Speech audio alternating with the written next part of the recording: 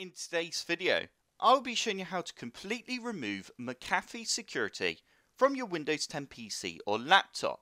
If you have just bought a new computer, then you might have noticed that McAfee has come pre-installed with the computer, and not everyone wants to use their security. So the good news is you can actually remove it from your computer. So to do this, all you need to do is go down to the Windows Start menu icon.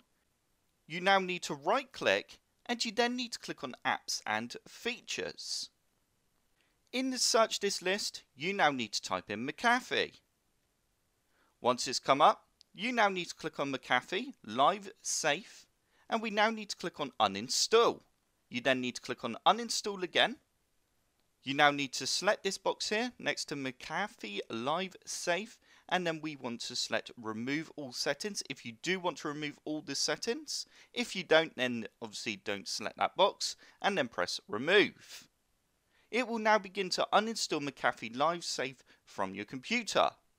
Once the install has finished, we now want to click restart later, and you now want to remove McAfee personal security as well if you do have this option, and you then want to click uninstall and then uninstall again.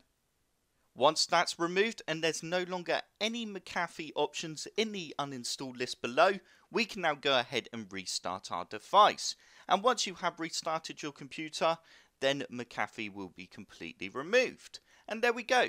That is how you uninstall McAfee Security in Windows 10.